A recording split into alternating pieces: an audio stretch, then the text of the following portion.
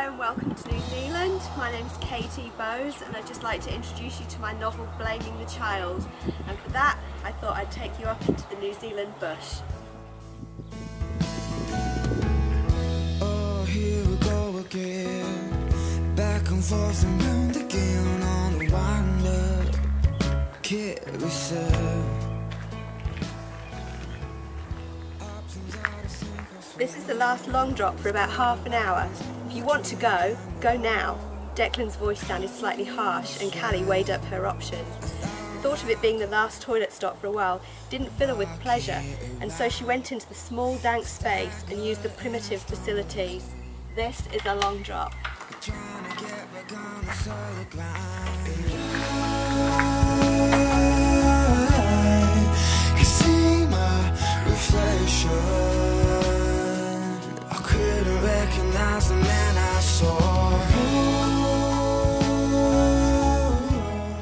The teenagers were surrounded by a perfect kind of peace, which enveloped them and swirled around as though the whole world was, just for that moment, vivaciously elated at some kind of profound supernatural victory.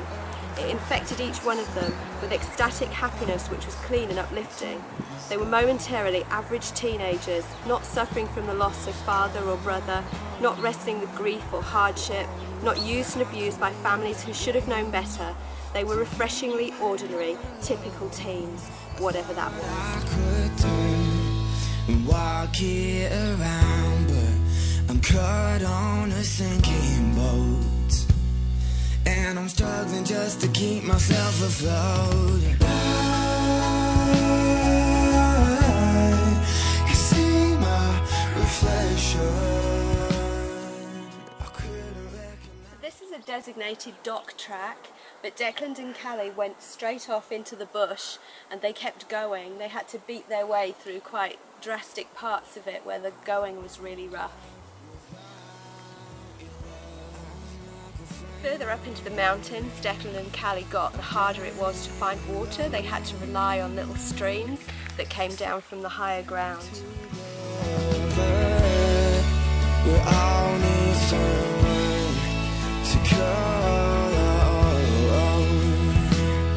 and I need more than you ever need. Declan constantly tells Callie not to rely on the punga trees, they're not her friend, and he says that to her numerous times, and the reason is because these trees look really solid, but if you try and rely on them, if you're falling, they just fall to pieces. I wonder what they could say if they could talk, Callie mused to herself, stroking the smooth bark of the kauri tree and pondering on the stories it might know. This tree probably saw the poor Maori tribes displaced by the English in the mid-1800s. It was maybe even high enough to see the arrival of the Tainui Waka, bringing the Waikato tribes from the Polynesian islands. Possibly, Declan said, his gaze intense as he leaned against a tree to her side. Callie could feel his eyes fixed on her face, and it made her flush slightly with embarrassment. "Please, Callie," he said softly, "please will you rethink your plans?" I hope you've enjoyed your trip to the New Zealand bush, and I hope it makes you want to journey more with Callie and Declan in Blaming the Child.